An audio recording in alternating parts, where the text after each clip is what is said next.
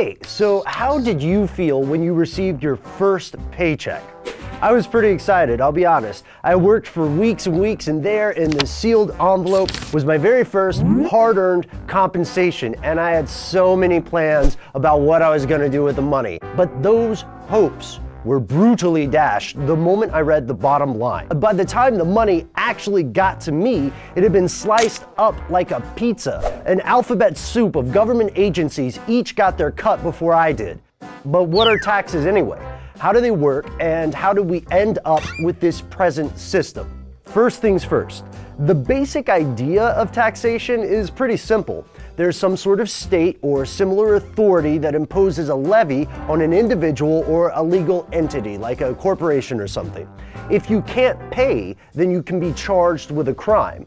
This is a very old concept. It dates back as far as Mesopotamia and Egypt's Old Kingdom. Nowadays, the taxman's not going to beat the crap out of you for being late, but the system is way more complicated. In the United States, the taxes you pay vary from person to person, from company to company, from check to check, and then from state to state. However, most people do have to pay the federal income tax. And the US tax system is huge. Complex doesn't even begin to describe it. A better word would be Byzantine, which I looked up earlier.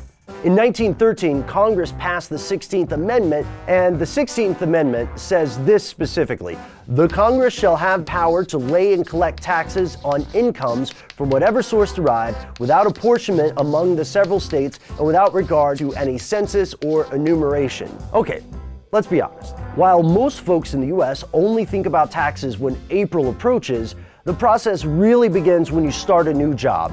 You and your employer agree on your compensation or before tax income. Next thing you do is fill out a form called a W-4, and it determines how much income tax your employer will withhold from each check.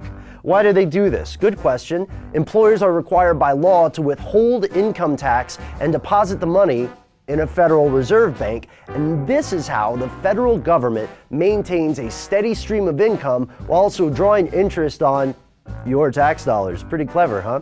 So instead of paying taxes once a year in April, you're actually paying them all year long, every time you get a paycheck. Now, the rules change when you're a freelancer or an independent contractor or you're otherwise self-employed. Nobody's going to withhold income taxes each time you get paid by a client or a customer, so it's up to you to manage what you owe. What's a good way to think of income taxes? Let's think of filing income taxes in April, kind of like settling up with the IRS. All you're doing is figuring out if you paid the right amount of cash. If you paid too much, boom, you get a refund. If you pay too little, boom, you're writing another check.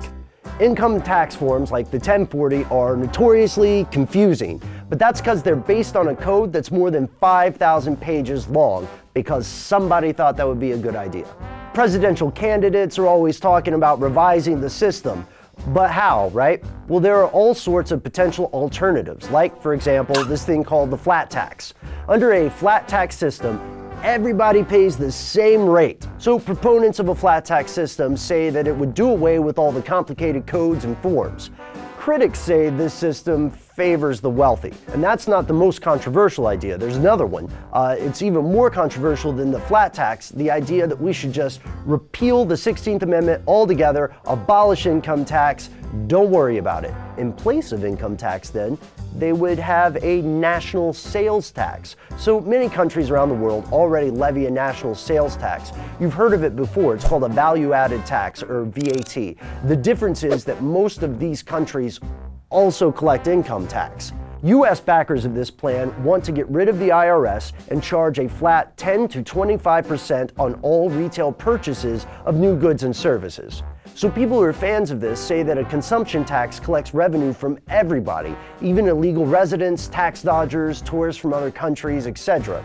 Opponents say that it puts an unfair burden on the middle and lower classes who buy a lot of the stuff that would be taxed. They also say it might reduce consumer spending, slowing the economy down. And then they add that in order for it to be fair, it would have to be applied to the purchase of stocks and bonds in addition to consumer goods. Yeah, so it's no secret that taxes are a bitter subject in many countries, and the United States has had at best, a rocky relationship with this issue. The US doesn't just have one of the most complicated tax systems in the world, it also grows more complicated each year. This is a politically charged, divisive issue, but there is one thing that everyone can agree on. The current system is not perfect. So here's a question. What would you change if you were in charge? Let us know in the comments. Go ahead and like and subscribe. Thank you so much for watching. We'll see you next time.